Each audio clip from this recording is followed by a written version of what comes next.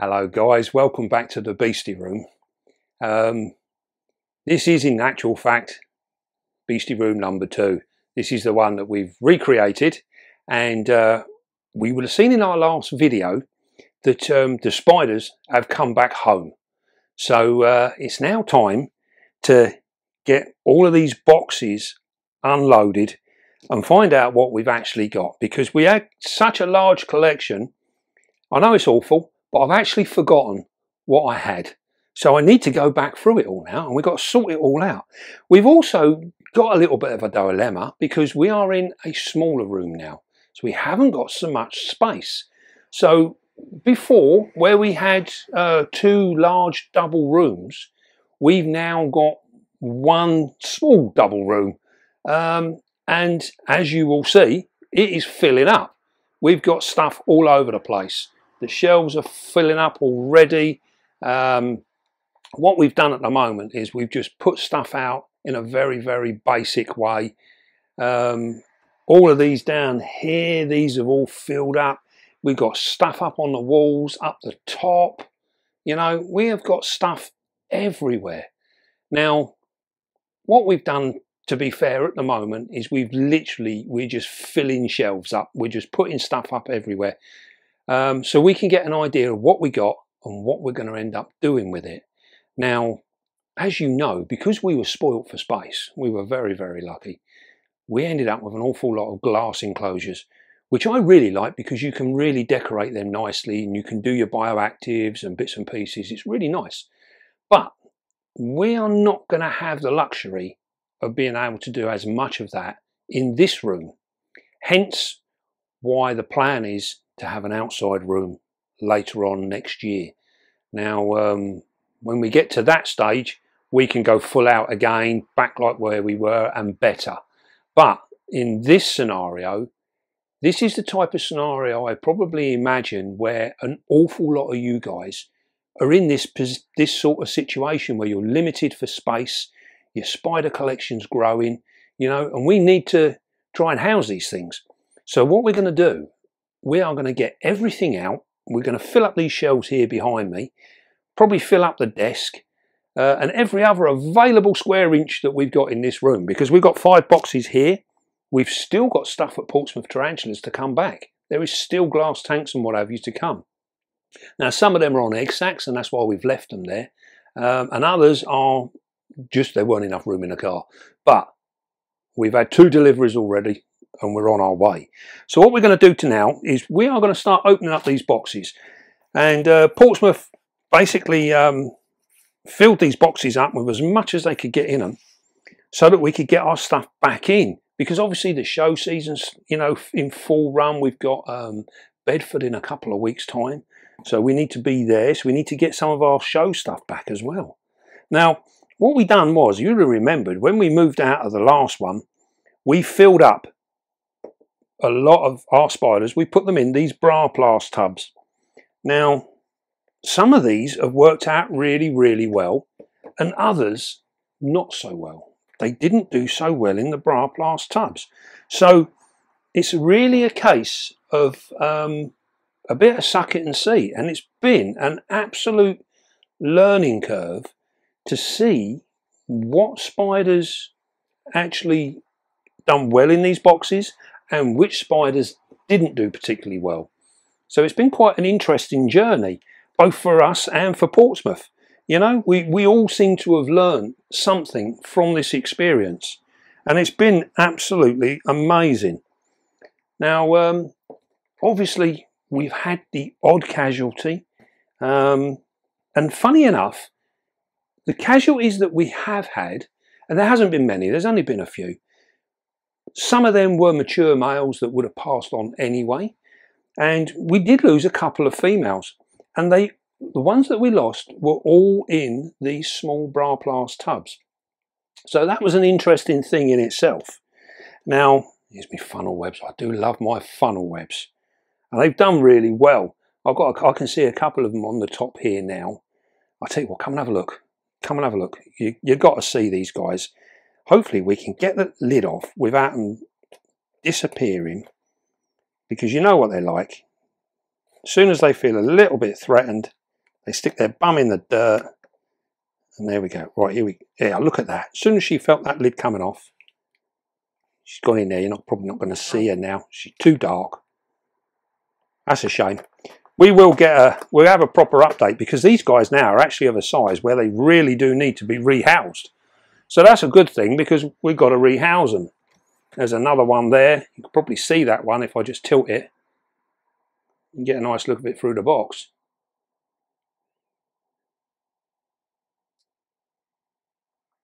This is fabulous. Actually seeing all these spiders again, I can't tell you how excited I am.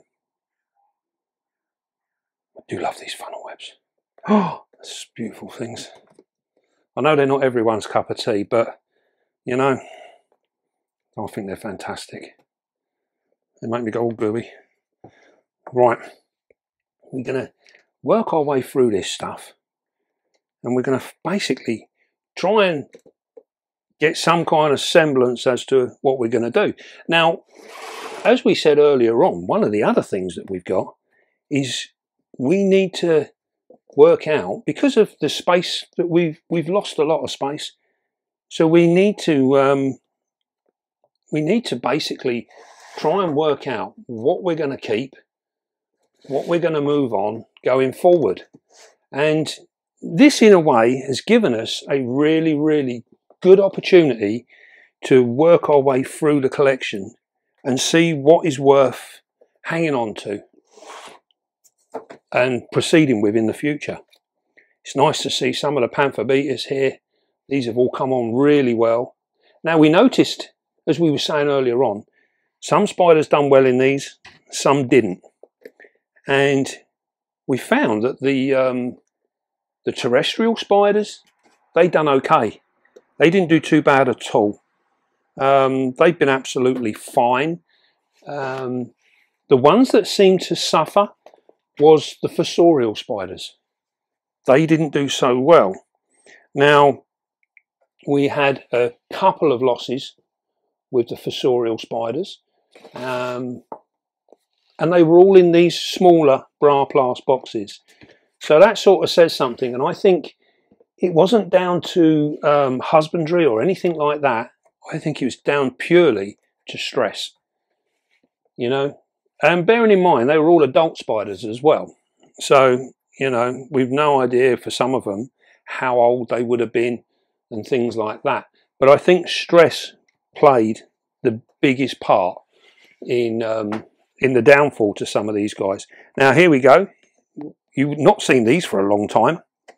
These are well worth a look. If I come around to the light a little bit more, there we go, that's better. Look how well these have grown. These are our six-eyed sand spiders, and these have done really, really well. They're coming on, so we're gonna do a nice little video on these guys, I think, and we'll show them. Now, we had a difference in successes with the sand spiders. Back in the early days, we managed to pick up a little group of them, and some done really well and others just failed, and they were all kept exactly the same. So some flourished, some failed, and that brings us back to where we've been in the past, where we've said about different spiders with the success rates with the youngsters, with the slings. You know, it's not always down to your husbandry. I'm pretty sure that quite often or not, it is literally down to natural selection within the slings. So not all slings are born to survive. These are all our Balfouris coming out now. These are all our breeding females. And they're looking absolutely marvellous. Looking really good. A couple of OBTs here. Now, one of the OBTs that we'd actually paired up, that did in fact drop a sack inside one of these Braplast tubs. Unfortunately, she did eat it later on, but quite an incredible thing to see it actually all in there and all done up. I never actually thought that it was going to be of any good in the first place, because it wasn't a particularly good pairing. and I wasn't expecting her to drop, to be totally honest. No, we got so much stuff.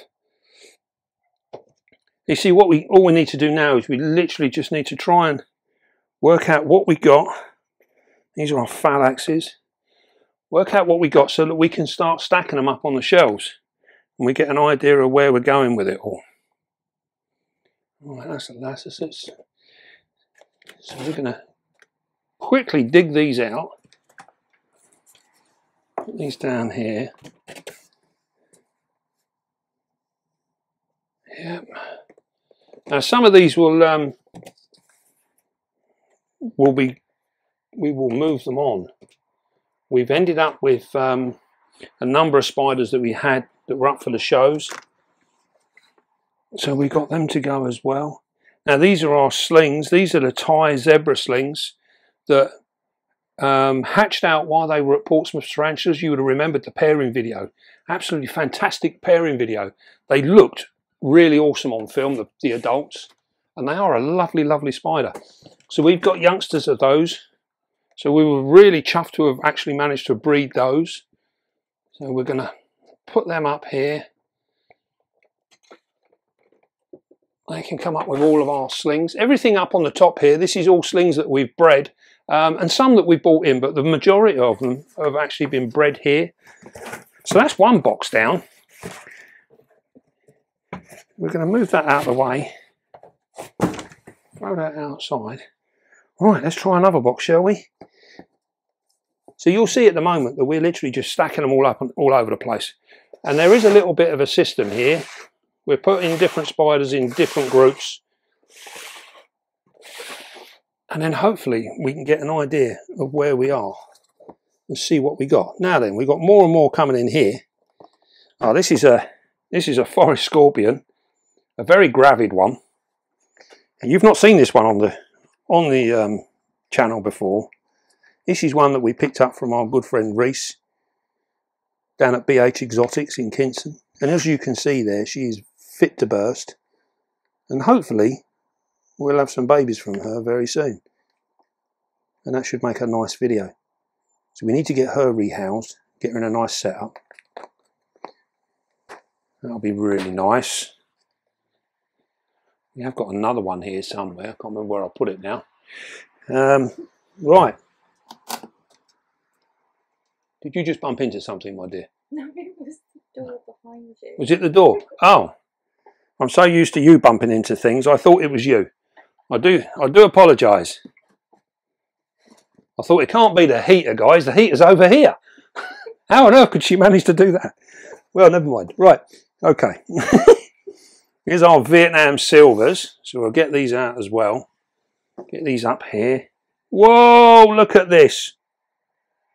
Quick, quick. It's disappearing down in there. Right, I'm going to get a bit of light on this, guys. Look down there. Quick, quick, quick, because it don't like the light.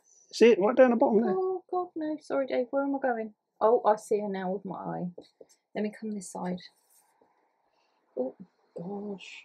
You can't see it. I can't get her on. Right, okay. Now then. Sorry about all that camera.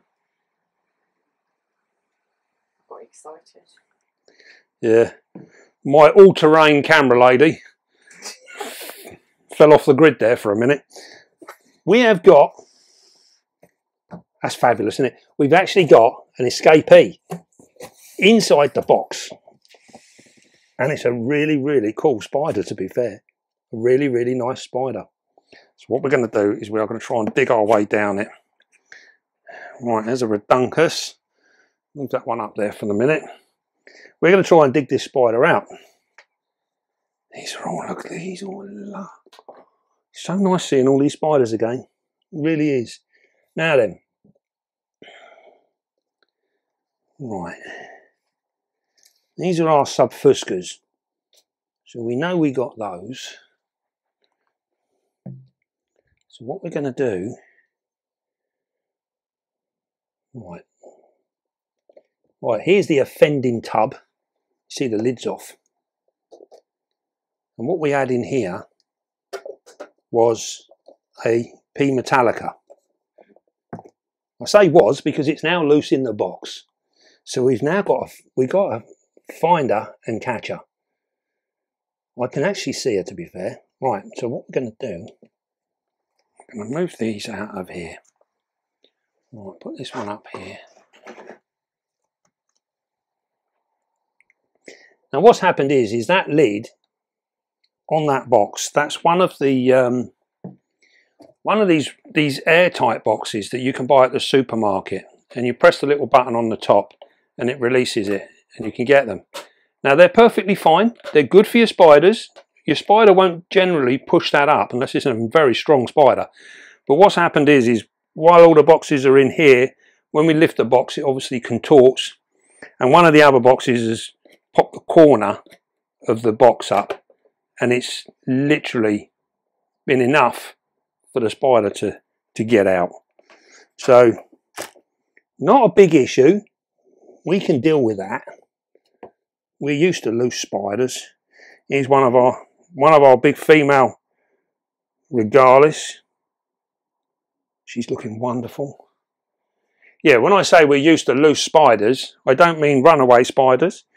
I mean we're used to just catching spiders. Right, get the box empty so we can see it. Right, what I'm going to do, if you come over and look down in here, when I move this tub, you won't be over there, my love. I'll create a shadow. You won't. I do. No, you won't. Oh, we can see legs. Can you see legs? Yeah. So what we're going to do is we're going to take this one away. And there she is. Look at that. Isn't she beautiful? Now I haven't got my favourite paintbrush. Oh no. So what we're going to do is we're going to walk her up nice and gently.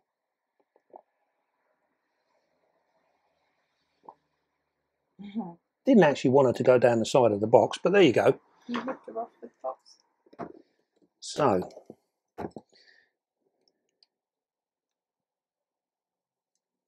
here we go. Now this is going to be interesting because I haven't got that many hands. So we're going to put that up there like so. We're just going to bring this over. I'm going to put it down there.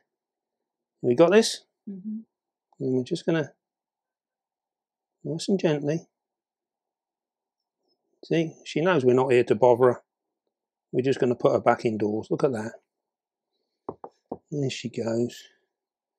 Just tickle her feet a little. There you go. Simple as that, guys. Right. She is back in her house. Well, how about that? One runaway Metallica back home. Isn't that cool? Eh? Isn't that cool? Right. That was nice, wasn't it? Weren't expecting that. Weren't expecting that at all. Let me put that up there for a minute. Right then, let's see what else we got. We're on for the bigger tubs now. Oh, there's a Murinus in here somewhere. Now what happened was, because some of the fossorial spiders were suffering a little bit in the Braplast, Scott and Danielle and the guys over at Portsmouth, they actually rehoused some of those spiders and put them into some of the enclosures they had knocking around in the shop. And it's been a really good thing because it's definitely saved the lives of some of these spiders. Oh, here's our Honda. Our male is still alive. He's still running around. Isn't that absolutely incredible? Actually, no, I'm not going to open that up because you remember how fast these guys were. We might have caught that Metallica nice and easy, but I don't think we'd be quite so swift with the Honda. Oh my God, look at these. Oh.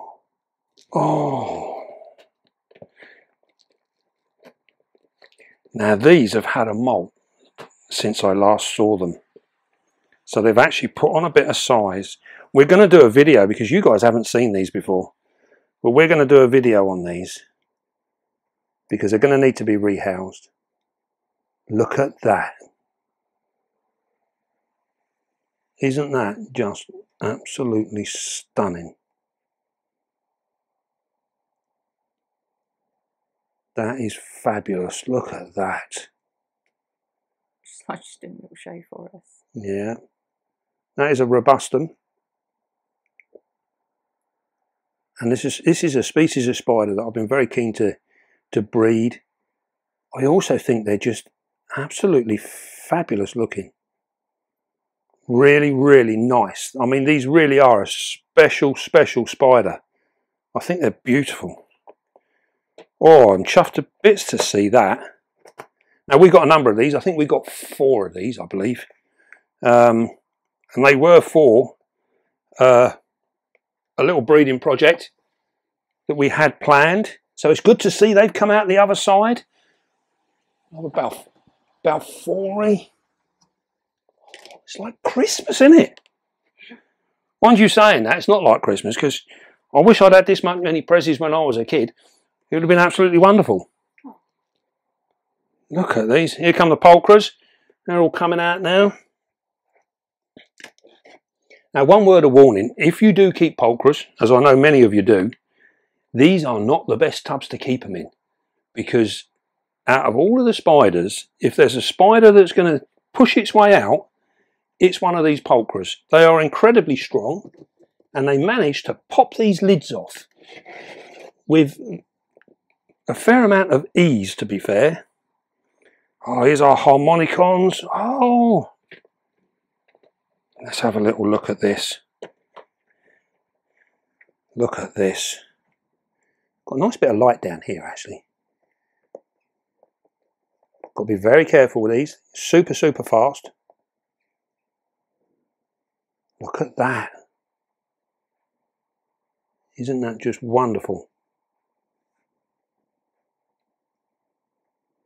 Again, another super spider. And one that we're really hoping to breed. Now, unfortunately, our adult female, she passed. She had a bit of a dodgy molt. And that was the last of her. We're not quite sure why that was, whether it could have been a number of issues. As I said before, I think sometimes with doing a big move like this, changing their environment, everything else, puts them under a huge amount of stress. And yeah, some of them just don't cope with it so well. Others do fine. Here's one of our big female pulchras. Look at her. Lovely big girl. Lovely jet black, velvety black. This is another one that we're hoping to breed. These guys are not the easiest spider in the world to breed, and they do require some conditioning. And by conditioning, I mean these are one of the spiders that actually requires a cooling down period, like many of the reptiles. With the reptiles, we used to have to cool them down and then warm them back up again to get them ready for breeding. The pulchra are very similar. So again, they're going to be an interesting one to have a play around with and see what we can do with those. Mega exciting. What we got in here? Oh, it just says molt. Oh, this is one of our common pink toes. So we'll put that over there. So much lovely stuff. Even if I do say so myself. I'm not being funny, but I think I've got good taste in spiders. I'm loving every one of these. It's really cool. Right. Oh, look at these. These have grown as well. Isn't it funny how when you look at your own spiders all the time, you don't necessarily see the growth rate in them. I've had people come around before now and they're like, wow, that's got big since the last time I saw it. And I'm like, really? I don't think so. But opening these up now, I'm looking at some of these and I'm thinking, wow, look at the size of that. Look at that. What a stunning spider. That's a Peoratus. This is a male, a juvie male. But look at the colouring, look at the gold coming out. Fabulous looking, fabulous. Whoa, he has really, really grown. He was half that size when I put him in the box. I don't know what the guys at Portsmouth have been feeding them, but they're some of these have really put on some size. Oh, another funnel web. Oh, do you like these funnel webs? Another lovely funnel web. What we got here? Oh, Diamanthus. Another very cool spider. Do you know what? I don't think we've got any spiders that aren't cool. I think they're all pretty cool. Right. What we got here? This is a Peter's eye, yes, a Peter's eye. Nice to see our Peter's eyes have done well. They've all survived so far. We've got 3 of them up there. I think we've got 1 more to find. Our little blondie here. This one's coming on well. Yeah, look, there she is. She's growing well. She was just a tiny little thing. I do believe she's had a molt. Looking really nice. Now we're going to do a bit of a catch up on our Theraphosas, because they are one of the spiders that we played around with enclosures, and we gave them really big tubs to go in and to see how they would end up responding. And to be absolutely fair, they're in huge tubs and they're not really using them at all. They're not doing anything with them at all. So we're going to have a little look and see what we can do. Maybe downsize their enclosure a little bit. I don't believe it's actually given us any benefit by having them in these big enclosures. I don't think they're gaining anything from it. Oh, a red island bird eater. We've got a big female of them. Oh, another auratus. Wow, we're cracking through. No more runaways. That was quite cool finding that.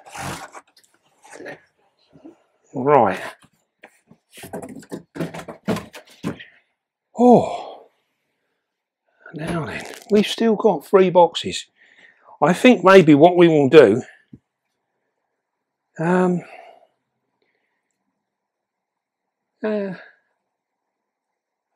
long have we been running for? I don't know. We don't know. Oh dear. Right.